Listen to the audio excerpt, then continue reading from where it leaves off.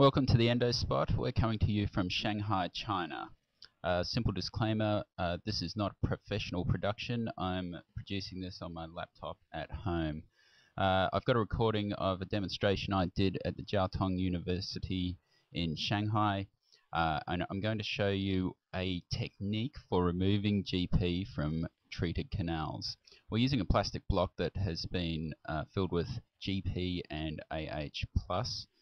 This technique is simply one of many techniques that are out there. Perhaps it will create some interest and some comment from some endodontists and keen dentists out there. First up, we're going to use the R1 protaper retreatment file, and this file is designed to be used in the coronal third of the canal. Importantly, we're taking the file in under gentle pressure. We're not forcing the file apically at all. It's designed to break up the GP and create some space. At this point, we're not specifically trying to prepare the canal walls. You'll notice there's no lubricant or irrigation being used. Again, we want the file to engage the GP and break it up, limiting that file to where it will go passively, that is without undue force being placed on it into the canal. We'll move on now to the R2 retreatment file. This file has a slightly lower taper than the R1 file and therefore is designed to go further into the canal. We're going to take it into the middle third of the canal at this point, probably just short of where that curve is. Again, just using passive pressure, so placing pressure on the file that will allow it to pass without any undue force apically. To an extent, we're brushing away on the walls, attempting to remove as much GP as possible before we attempt to move around that curve. And now we're moving on to the R3 retreatment file. Again, this has a lower taper, so we're going to take it a little bit further down into that canal, just near to or slightly around that curve.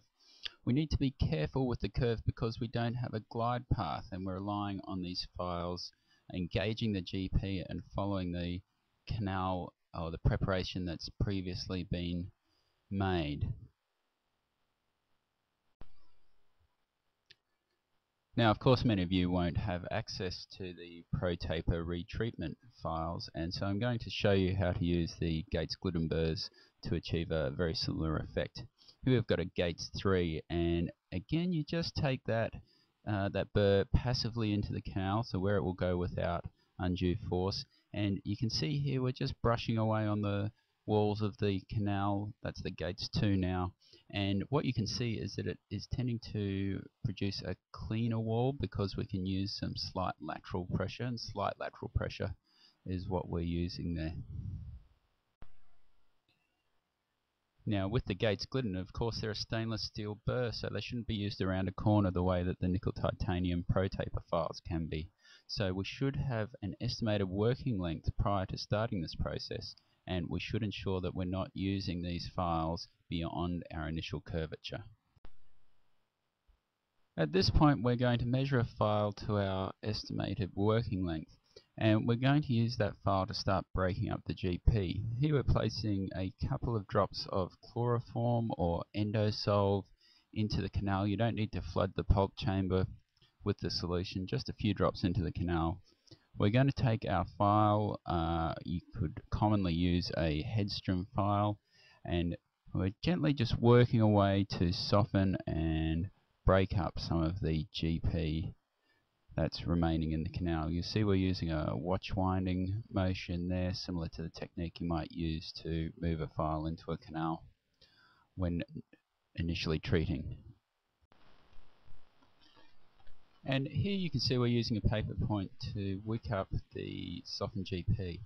And so there may be faster ways to remove GP around a curve, but I think this is probably the safest way if you're just starting out at retreating canals. We continue with paper points, just sitting it in the canal. If you leave it there for a few seconds, you'll see that it will start to really wick up the softened GP, and just going in until repeating that process, until you find that you're not really getting much GP out. You can then repeat the procedure of filling the canal with the solvent, the chloroform or the endosol, going back in with your file and just working that gently again, gentle watch winding, obviously pre-curving the file as well in the direction of the curve, and just taking that file a little bit further. You'll find when the GP is quite old, it can be fairly hard. It can take a little bit of time for the solvent to soften the GP so that you can start to pass the file. When trying to remove GP from around a curve, it really does pay to be patient and to not force your file at all. We don't have a glide path to follow, we don't have a canal to follow, so it's very easy to ledge the canals at this point. So going in with a paper point again here now and wicking up that softened GP. Repeat that process, and what you'll start to see here through our plastic block is that it is actually quite an effective method of removing the GP without relying on a file trying to engage it around the curve and cut through it. A word of caution probably at this point, we should be aware that if we soften that G and we put too much pressure in with our paper point, there is potential for us to extrude the GP through the apical frame. So again, just being gentle. It probably pays to measure your paper points as well, using that estimated working length that we have from the radiograph. So now we can see that our paper points are coming out relatively clean, and when we insert a file into the canal, we're quite close to our working length.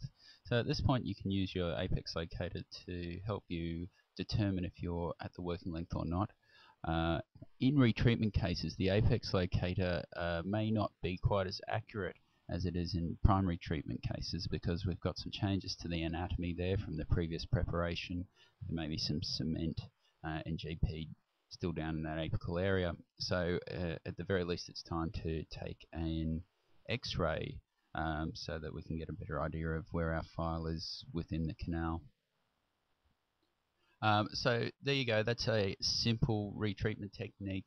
Again, there's many retreatment techniques out there. I think this is one that's relatively safe if you're starting off with retreating canals. I'd love to hear from any other dentists out there or endodontists who have comments. Please leave your comments so that our other readers and listeners can benefit from them.